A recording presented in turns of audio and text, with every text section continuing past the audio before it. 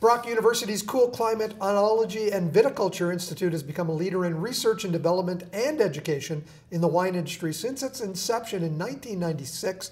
Dr. Jennifer Kelly is here to talk about their lecture series that began January 17th. And Dr. Kelly, you're not only a professor in the program, you're a grad of the program? I am a graduate of Brock University. I did my PhD there in the biotechnology program. So you really just slotted right from that into working with CCOVI?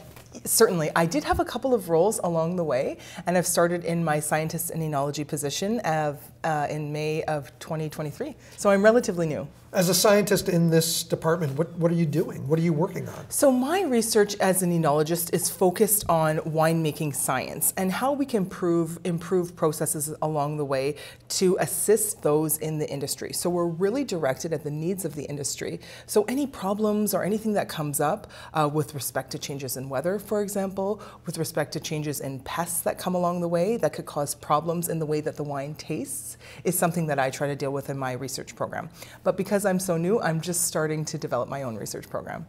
27 years now that this CCOVI has been around, and it really has become an industry leader. It really helps everybody in Ontario with their grape growing and winemaking processes. Yes, absolutely. We're focused not only on winemaking science, but on grape growing science, how to manage some of the viruses that may come up in the vineyard. We have a really large clean plant program that's headed up by one of our scientists. And we also are really focused on the impact of a changing climate and how we can kind of mitigate some of the problems associated with that.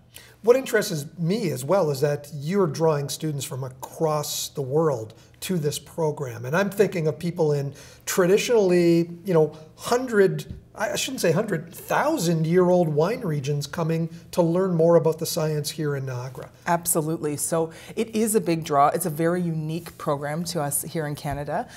We offer a 4-year program through our Department of Biological Sciences, where we do bring in students from all over the world.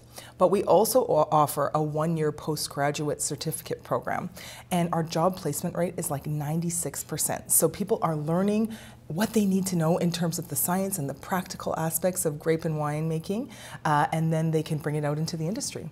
There's something like 180 wineries here in the Niagara area? Yes. Isn't that the number somewhere around there? Yeah, just under 200, yeah. So there's tons of opportunity, and there are many emerging regions that are growing grapes that are suited to the climate of those regions. Let's talk about the lecture series. Yes. Why do you open these 12 lectures up to the general public? So the lecture series is a forum or a platform for those of us who are doing research within the Institute, and also a platform for those who are doing research outside of Brock University, to offer some insight into the research that they do that supports the grape and wine industry.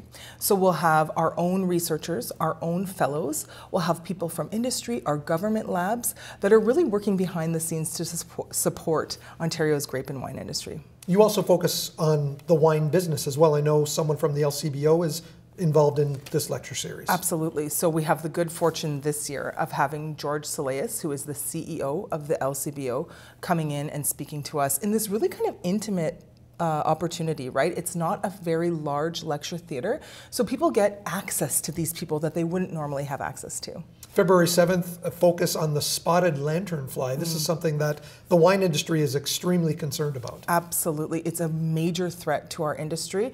And in terms of its pattern in migration, we're seeing that it's kind of all around us, but it hasn't necessarily reached us yet. So my colleague, Dr. Spodek, is an entomologist who focuses on how bugs and pests can impact the plants in the field.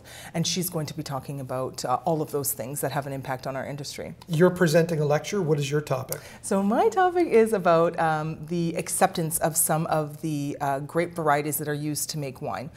VQA is Ontario's governing regulatory body. And they recently approved a new grape variety for use in winemaking with that VQA approval.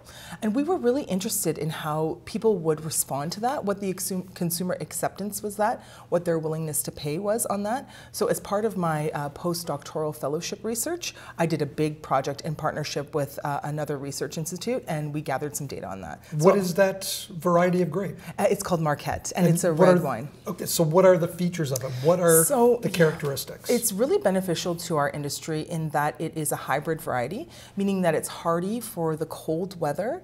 It's resistant to different kind of diseases and pests, so it offers a lot of benefits to our changing climate. And we were interested to see how people would respond to it as a single variety wine. It is available on the market right now. A lot is being produced up in Prince Edward County, but we're seeing more coming out of Niagara. And in terms of acceptance, we saw some great results. So we were really happy with that. These lectures are held in the Mackenzie Chown complex. Are they live streamed? They are live streamed. So anybody who's interested in attending the lecture series can certainly come and join us in person. But we offer it live online. So not only can you watch it, you can engage with the speaker and ask questions on the chat platform. And you also archive them, don't you? We do. So they kind of live on our YouTube channel. We have everything that's been posted since the inception of this series in 2008. And we actually have about 15,000 views, like historically overall. Right. So the visibility and the accessibility to the public is available in many different ways. Do you see a lot of representatives from the local wineries coming to attend these lectures to learn more? Yes, absolutely. And it's really nice when we see those in the industry engage in the research, because it's really for them and it's for their benefit. So we are so fortunate to have this positive relationship and partnership with those in the industry. And that's really key to the way CCOVI works, right? You're not just stuck in the lab out there. You are maybe working in the lab, taking something out to the wineries and testing it right there. Absolutely. Personally, for my job, about 50% of my position is focused on outreach. So finding different ways that we can interact and really serve the industry is a big part of what I do. And it's kind of the best part of what I do, because I get to interact with those that are doing the work, that are putting out the products into the market, into the fields. Dr. Kelly, how can people find this on the Brock website? So if you go to the Brock website and look for us at CCOVI, you can find the schedule for the upcoming lecture series, any links to the live stream, and if you follow us on our socials, you'll see all of the updates regularly. Easy enough. Thanks so much for coming in today. Thank you.